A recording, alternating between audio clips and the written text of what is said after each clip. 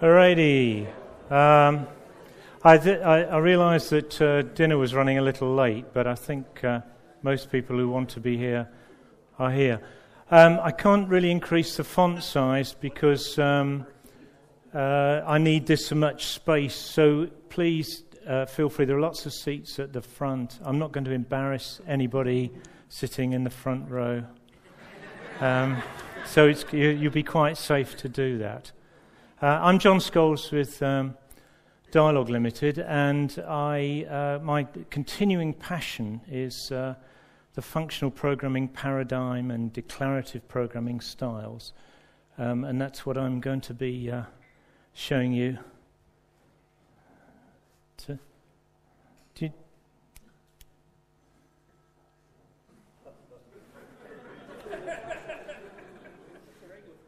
Oh, it says it's the Acme Selective Memory Zapper.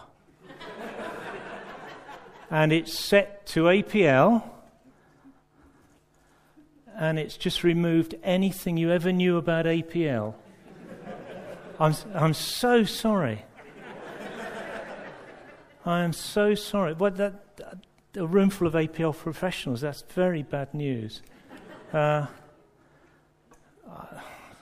can I do?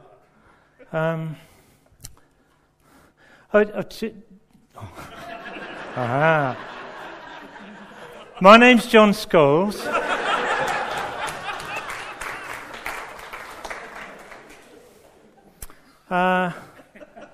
Well, I can sort of repair the damage a little bit. Most of us, including me, when we came to APL, I have a feeling, and I could be the only person in this room that thinks this, in which case this will be a complete waste of time. But I think from hearing people talk about their programs, it may not be the case. When I learned APL and when I taught APL, I both picked up and dispensed some, I think, unfortunate mental formations. And I'll show you the kind of thing that I picked up. Here's an APL. So what I'm going to say here is I'm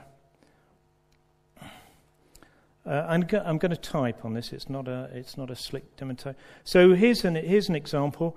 I'm going to generate 12 numbers with the index generator, and I'm going to assign them to vec, and then I'm going to add 1 to that array, and I'm going to it's going to be a long evening. And I'm going to reverse the array. And what I've done here is to talk about generating things, assigning things to variables, reversing arrays. And these are all transitive verbs I'm using. So what I'm going to do tonight is I'm going to go through a little example. Some of you will have seen it before. Many of you will have seen it before, but unfortunately, I just wiped that by accident.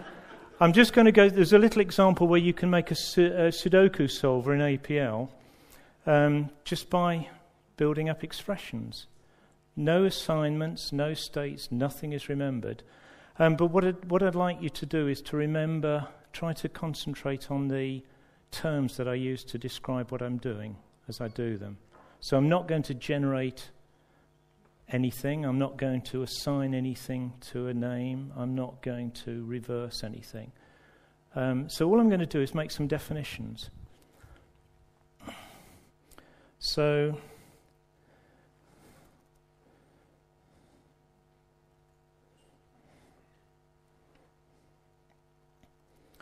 I've scrolled that off the screen. So you won't remember that now. So listen to what I'm saying. The indices of a 3-vector. No moving parts. I didn't generate anything. I didn't make anything. The indices of a 3-vector. And what we see here are two expressions. This expression is the same as this expression. They're equivalent.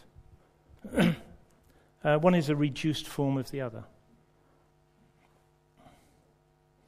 A function for the indices of omega to the power 2, where omega is 3. Now's the last chance. If you can't see the font, it's not going to get any bigger. So if you want to come to the front.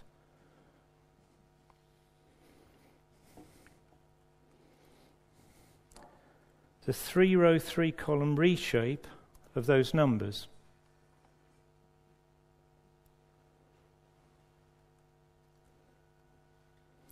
The 3-row item replication of each of those numbers. Each row item is replicated. This won't take long. It's bear with it. If you've seen it, or you can't remember if you've seen it before or not. The 3-column item replication of those numbers. And hey, look, if there are any Sudoku people around, they'll recognize this as the little box numbers for a 9x9 Sudoku problem. So that's a handy function. I'll give it a name. I'll just name it. And really, the only reason I'm doing that is it saves me doing all this typing if I ever wanted to refer to it again. But this is the same as this. This is that.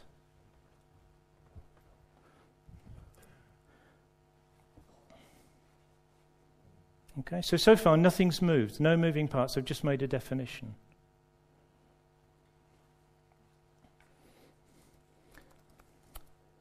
So now I can just apply that. That's those two things are the same, box of 3. And we'll start with a slightly smaller puzzle, a 4x4 puzzle, and there are the box numbers for a 4x4 puzzle.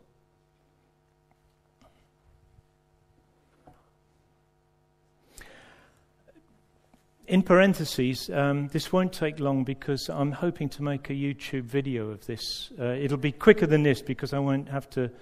it'll be quicker. So the condensed version of this takes only 10 minutes. The indices of an omega array where omega is 4x4. This gives us an array of pairs of row and column indices for an array of shape omega. Doesn't give us, sorry, I made a mistake. It is an array, a 4x4 array of row column pairs.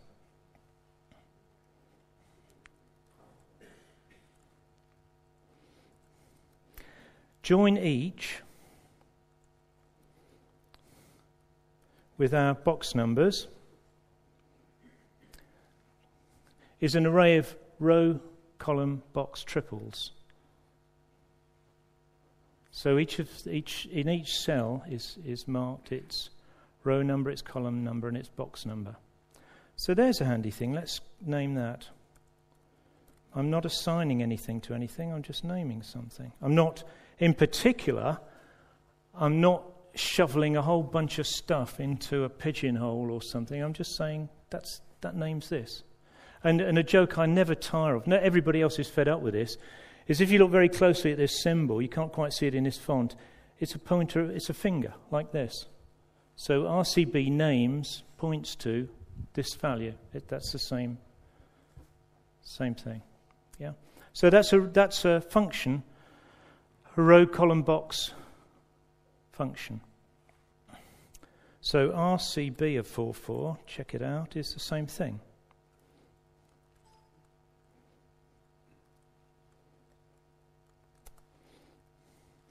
Now, let's see what happens if the omega, the RCB4, compared item-wise with a cell containing 221.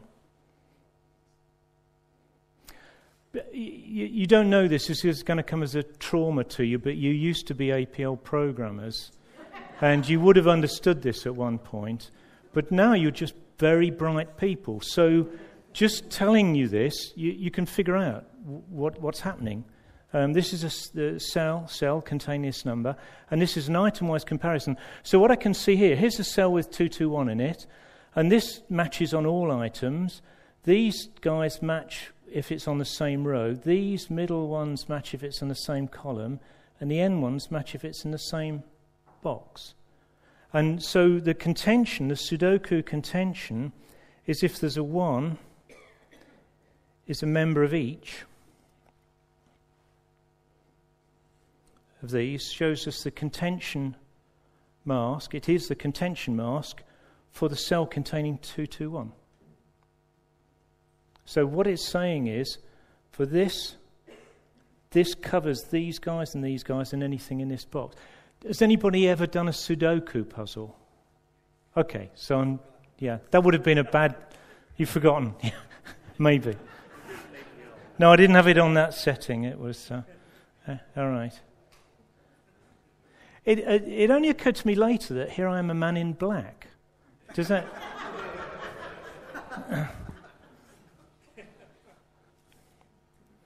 Now, let's try now something more advanced. This is the outer product of omega with itself. And this gives us a whole bunch of stuff. In fact, the shape of this is 4 by 4 by 4 by 4. It's a rank 4 array. So it would be more convenient for me to enclose the first two axes, and then what I have here is a complete contention map for a 4 by 4 Sudoku puzzle. And this expression equals this. This is one way of expressing it, and this is another way of expressing it. Nothing has moved. I haven't updated anything. What you'll notice is that I don't say, first I do this, then I do this, then I do this. I'm just, this is. These definitions, I could easily have typed, I couldn't have tested them, but I could have typed these in any order, these definitions. So here is a little 4 by 4 Sudoku puzzle that I made earlier. The very bright people could probably solve that by just looking at it. But for instance, I think I can probably put a 4 here, can't I? And I can probably put a 3 here. There's various, so there are two little 2 by 2 boxes. So what I'm going to do here is, so the shape of this is 4 by 4.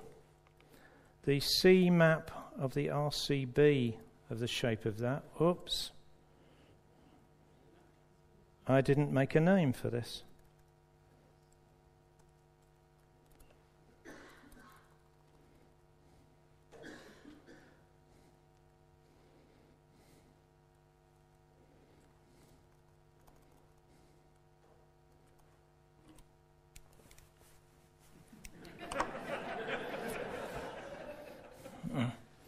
So, given a small S44, this given a puzzle, given that puzzle, that was the contention map for it.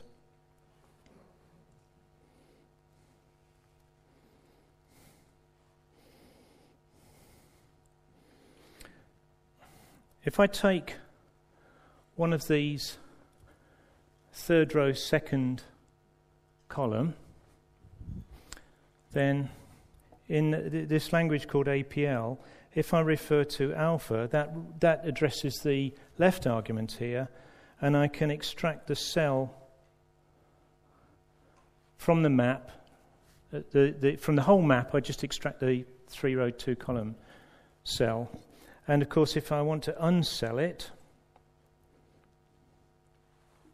that just exposes the cell.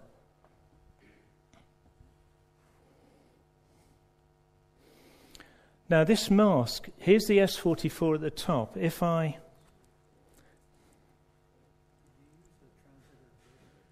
Sorry? Which was a verb? Oh, sorry, yes it is. That's right. It's not... Yes, thank you. Yes, please jump on me. So this is the uncell of that cell. It's the disclose. It's the disclose of a cell. Thank you. I find it really hard to, live up to this, but it's a good discipline. So if you can see S44. So what's going to happen if I multiply omega by this cell? Here's S44. Anything that's it's going to zap. Sorry, it is the zap of. It is the. This is the numbers without the numbers in contention. It's a matrix without any contention. Or sorry, it is the numbers that are in contention with the one at. This is the numbers that are in contention with a cell at 3,2. So this number and this number are in contention, but this and this aren't.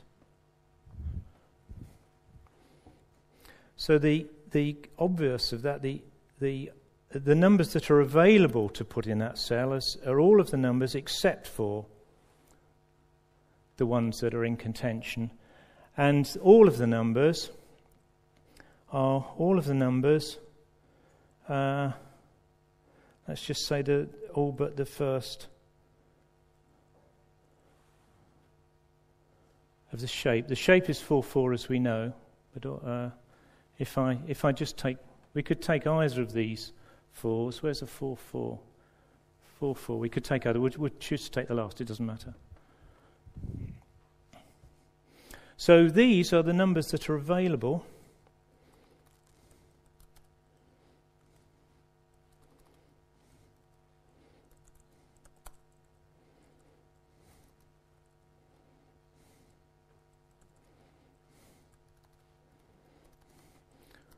If I look at 1, 1, 1, 2 and 4 are available for putting at 1, 1. I hope. I can't put 3 there, but I could put 1, 2 or 4 in here. Yeah, there's some moaning. I'm going to give you another zap.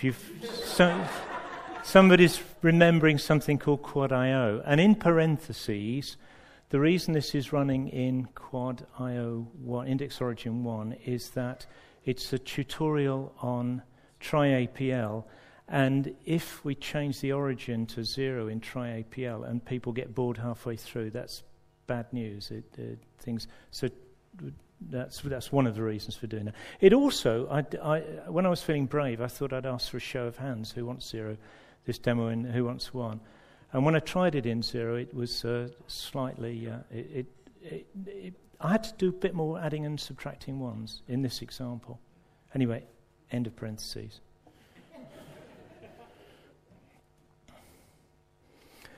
Okay, so this is language called API. Now, here's an interesting thing. This, as an aside, let me just see if I'm. Yes, here's an aside. If I have a function.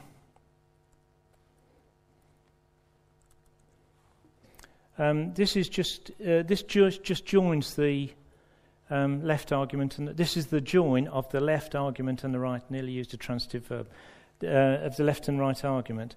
And in APL, this language I'm showing you called APL, you can have an inner parameter as well,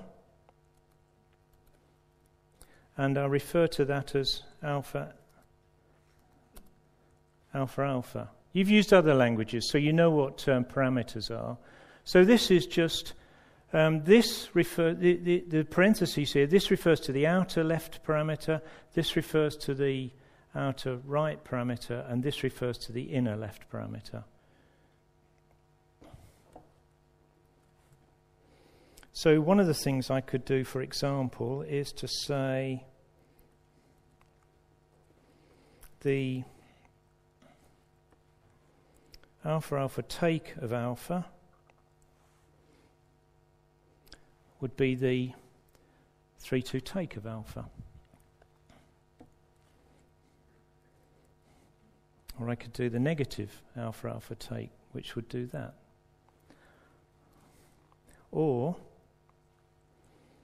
And I can do the rho omega take of that. And if I do the sum of omega and that, this is a merge. I don't have in this language called APL, I don't have a primitive merge operator. But what this is the merge of this value with this array with this array at this position. It's the merge. Merge is a noun. So the merge, I'm going to call that at, and so I could say, for instance, I could say 99. I could say if I could type at. So this is a 9911 in S44. It's nearly domain-specific kind of stuff. Now, if you remember, we had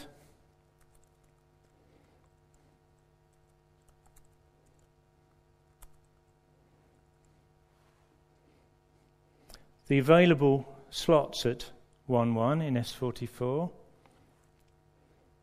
is a vector. So alpha at each of the cell omega is the each distributes the function between the items of the left array and, because it's a cell, the single item of the right array in this language. So here is a placement vector. I didn't put anything anywhere. I didn't update. I didn't modify. I didn't do anything. This is a placement vector for the numbers 1, 2, 4 at position 1, 1 in S44. It's a placement vector, so I'm going to call that pvec. So far, nothing has moved, and we're nearly there. 1, 1 pvec S44. Yeah, so it's just easy. And then what I'm going to do is to say, let's do the 2, 2 bound with pvec each to each of those. And in these are all the 1, 1s. For each of these, I'm placing something in the 2, 2 position, a 3 and a 4. In the 2 slot, a 3 and a 4. And in the 4 slot, only a 4. Did I use a transitive verb there? In fact, this is a sort of ring of placements. I did the middle placement, and then I did a ring of other placements. And one of the things I can do, if I just want to vectorize those, that's a join. Vectorize is a horrible verb. The join of those is another vector. So now I can, let me go a bit further. I can say the join, and the join is sort of so small I won't bother to name it, but I could. Join of 2, 1 jot pvec each of that has put things at the is a ring of placements at 2, 4. And what I've noticed here is this is nearly regular. What I'd like to do is abstract this idea, but I sort of come to a stop. This is a bit ragged at the end, but I can make it unragged by. Let's actually do this. I can bind this, do the join. I can apply it to each member of the cell, single cell S44. And I get the same, it's the same expression. I haven't changed anything. It's a transformation. So now I can make another definition, let's call it a ring, to just abstract this idea.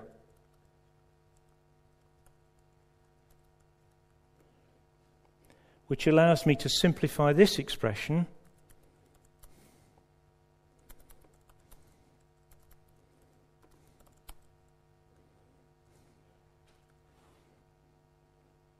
and it's the same expression, it gets the same result. And hey, I can make that even that simpler by uncelling the ring reduction of the uncell of, I can find the uncell of the ring reduction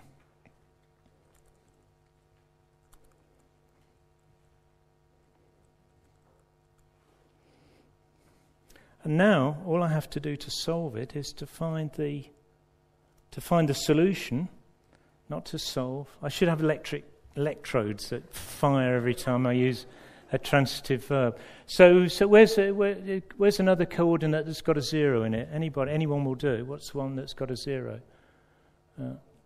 Sorry? 1, 4. 1, 4. And so on. So I could find a vector of solutions by doing this process manually, but let's do it automatically. So what I want here is a vector of the empty cells. So here's S44. The shape is this. The indices are that, and a vector of that shape is this. So that's a vector of the row column indices of S44. Another thing I'm interested in, where this is equal to 0, and there's ones here where S44 is 0,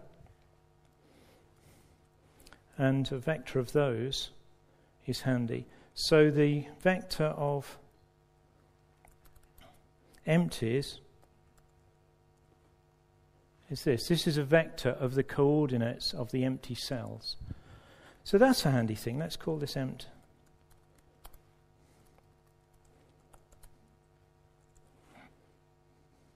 So now I can have a function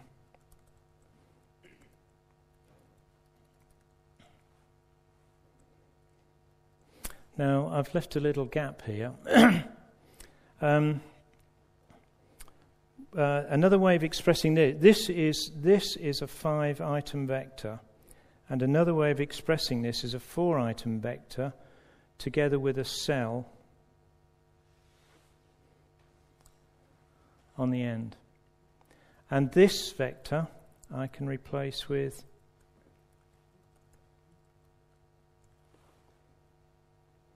so this is a vector of solutions for this Sudoku problem. It's a vector, and most published Sudoku problems have one solution. So let's call this SVec, the solution vector. And typically we're interested in the first solution. Now, one of the problems with this is it's not very. This is all we've done so far is make some definitions. So this is nothing smooth. There's no state. There's no temporary variable. There's no variables. Nothing is varied. There's no transitive things. But there is a problem with it, and here's the problem.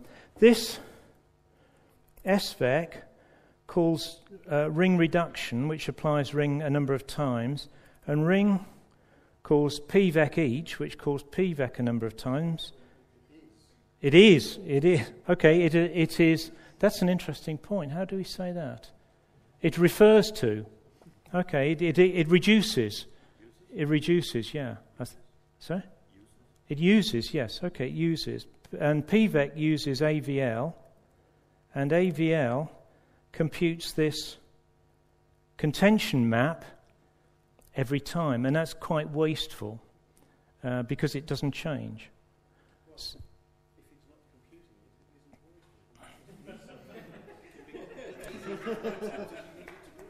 Okay, and that is a very good, yeah. Yes, what John is saying is that if it doesn't compute it, if nothing's being computed, it's just being ised, it's being defined, then why do you care? And I think in some clever compilers, clever languages would spot that as a constant and do the work for me that I have to do. And the reason I found this out is when I tried this in TryAPL, it has a strict time limit for execution of expressions. And as stated, as defined, this was an inefficient expression of the algorithm. But I can soon fix this. What I'd like to do is, again, use this inner parameter idea. What I'm going to do is pass this expression as an inner parameter alpha alpha by whoever uses AVL, which is this guy, and he's going to get it as alpha alpha from whoever. He's just going to pass it through, refer to it, and he gets this guy called pvec,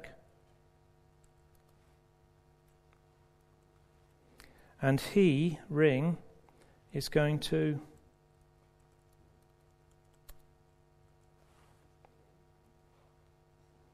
so what I'd like to do is just check that still works, still gives the same answer.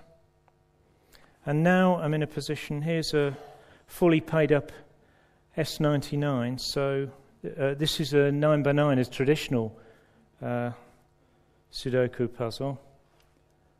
Oh, what did I do? Sorry? Where did I do that? Oh, yeah, sorry, box 2, yeah. Okay, I should have come back to that. In which one? Oh, box 2. Yes, sorry, that was on my screen. Yes, in general, this was that 2 was the square root of the puzzle size. So in general, I want the first item of omega to the power of a half. And then that's general for okay. So that's the thing. All right. So no. Well, I'd like to take credit for this, but I actually stole this algorithm from Arthur Whitney, and in K he does it in about this much K. So this is, but this is a building up. Now there's a little encore for this. It being APL. So here's the defs we have so far. Being APL, it's quite easy to generalize APL programs to problems of a higher rank. So what I have here is a 3x3x3 Sudoku problem. And there are various ways of... you have to change the rules a bit when you go to a higher rank Sudoku. There are various manifestations of higher rank Sudoku. The one that I've chosen is the rules are that numbers have to be unique in any of the X, Y, and Z planes.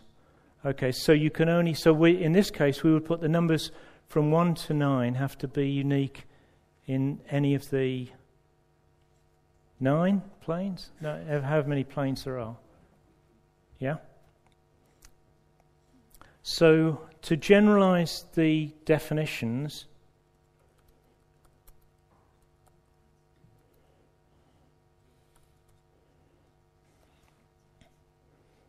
one thing I have to do is this guy. That was enclosing the first 2 axes. I have to enclose the first rank axes for a higher rank array.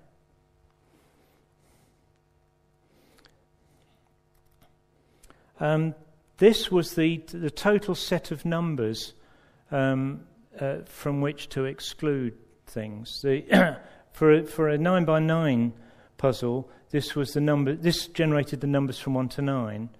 But what I want to do now is to say, well, I can just do a product of the... If I do the one drop, I can just do the product. I can transitive verbs. So given a 3x3, that will produce iota 9. And in this guy, there are no boxes. There's no box stuff going on. It's just the row column XYZ coordinates. So in this one, what I'm going to do is to pass this as another inner parameter. This will be a parameter. So now I have to say RCB because that's what's needed here.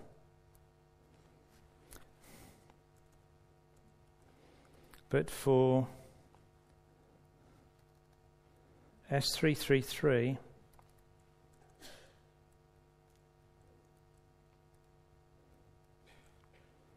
we just need iota. So the final thing is just to say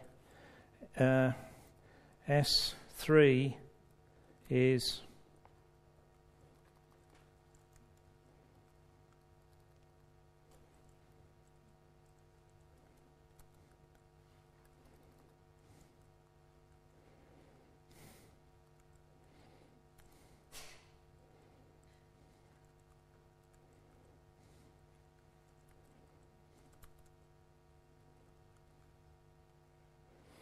and those are solving the problems. And these are the... So there's this language called APL in which you can very succinctly make definitions to do some quite abstract problem solving in. Yeah? Any... Okay, so that's the end of all.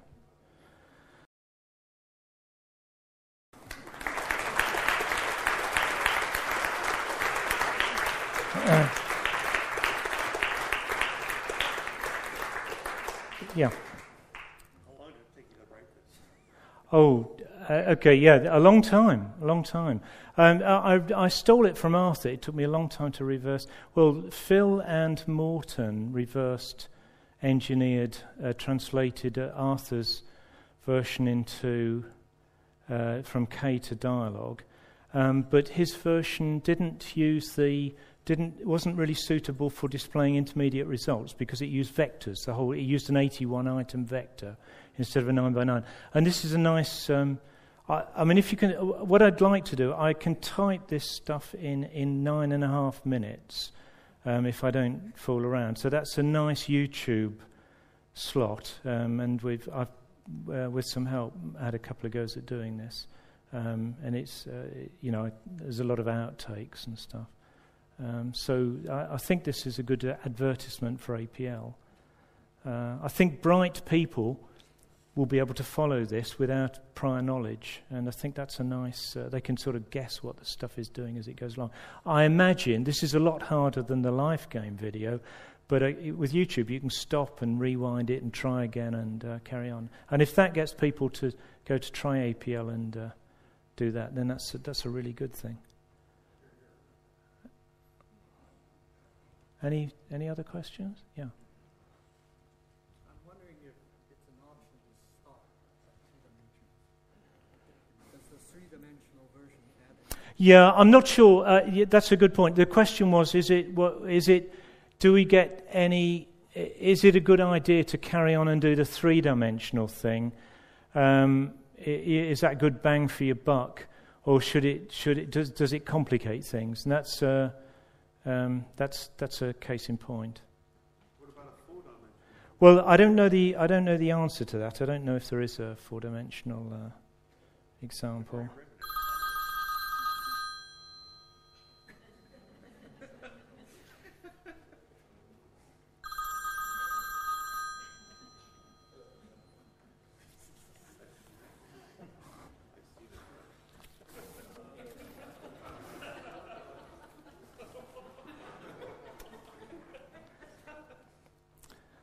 Wilmerslow 324.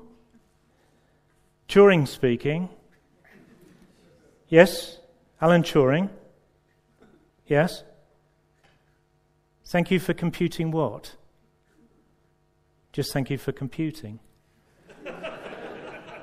And don't eat which apple?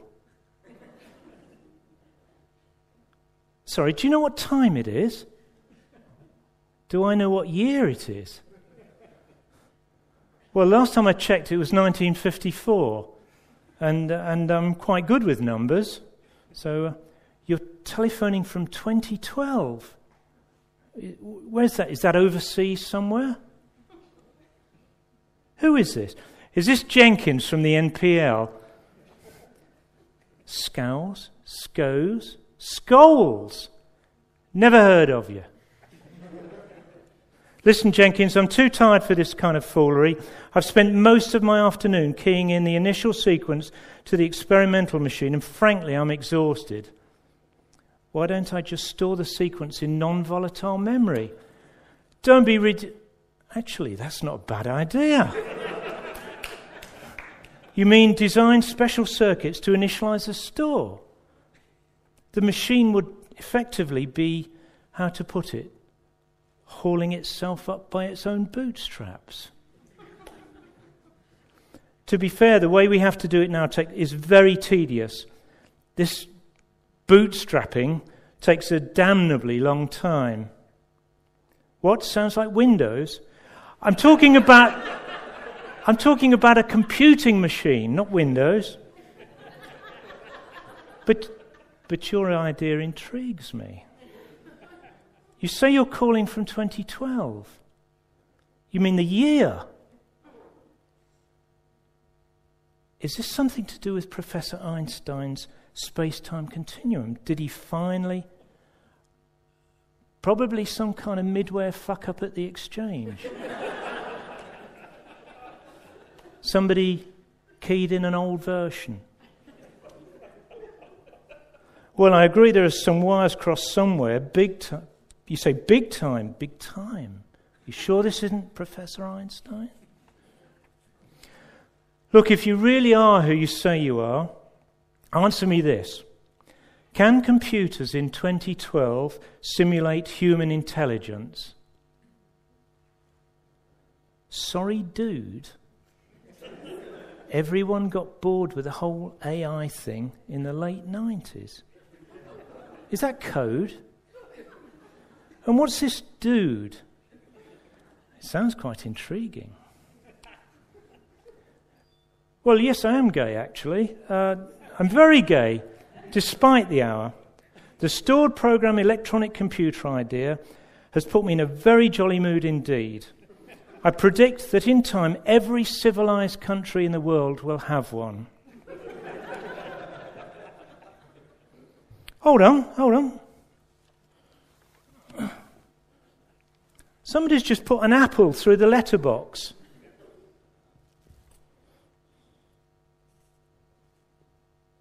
Do you have an accomplice? Are you one of those rough boys from Canal Street? I told you I'm no longer interested. Well, I don't know what you're talking about either. Why are you telephoning me and talking about apples and computers? You're phoning from your apple.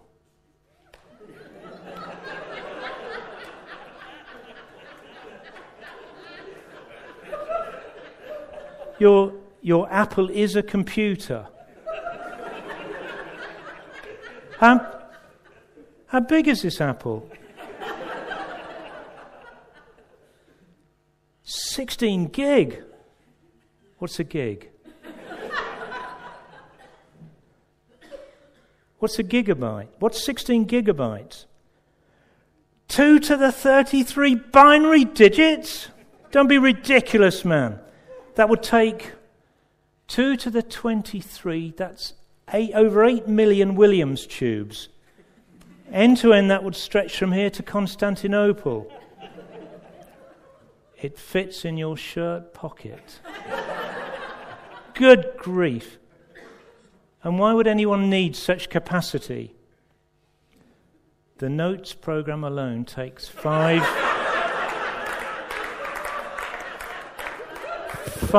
megabytes. My word, what can this notes program do? Shopping lists. You use a computing machine for shopping lists. Did you construct this device yourself? You bought it in an Apple store.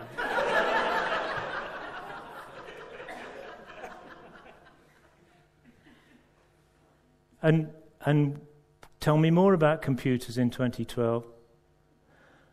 They're all connected together. That must be a significant mathematical resource. The Mersenne primes could be calculated to... What in God's name is tweeting and Googling?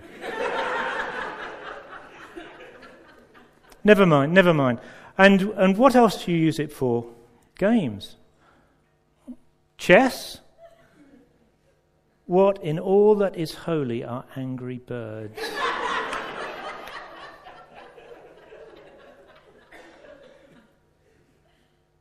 And is the catapult attached to the device? It must be very difficult to hold it. What if you drop it? You put a rubber bumper around it in case it falls out of your shirt pocket and down the stairs. You keep a Raspberry Pi in your other pocket and you think there may be an arm in your washing machine. Enough! Let me summarize. The primary use of computing machines in 2012 is to shoot birds with catapults.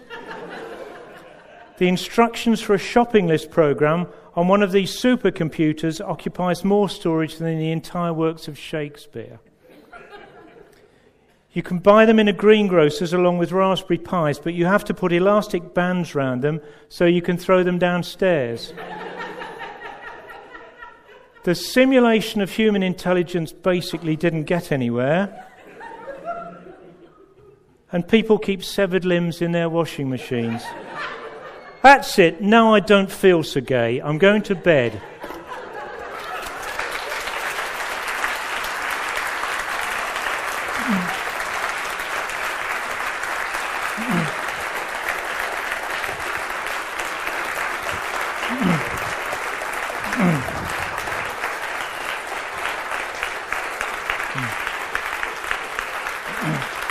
Beer.